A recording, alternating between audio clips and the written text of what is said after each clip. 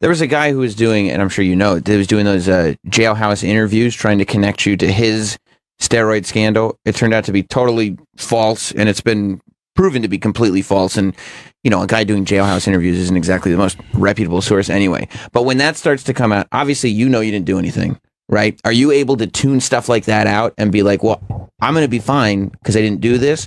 Or do you start being like, fuck, like, I don't need somebody messing with me right now. Like, I don't need to be thinking about this. I think it's a little bit of both, you know what I mean? Because, you know, at one point, it's like, who is this? Like, right. Where is this coming from? Like, you never even heard of this What did I do? Yeah, right. It's like, what the heck is going on? Like, I'm just sitting at home playing with my kids, you know, feeding babies, changing diapers, and doing dad stuff. You know what I mean? And then all of a sudden this happens. But I think it's just a good lesson of, you know, where we're at, and if you have any kind of, you know, media or social media presence, or essentially, you know, my Twitter is a billboard. You know what I mean? And unfortunately, some people want to use it, whether it's in a positive fashion or a negative. And are people ever negative on Twitter? No, not with me. You know what I mean? I have a pretty good history with just being liked in general, but yeah.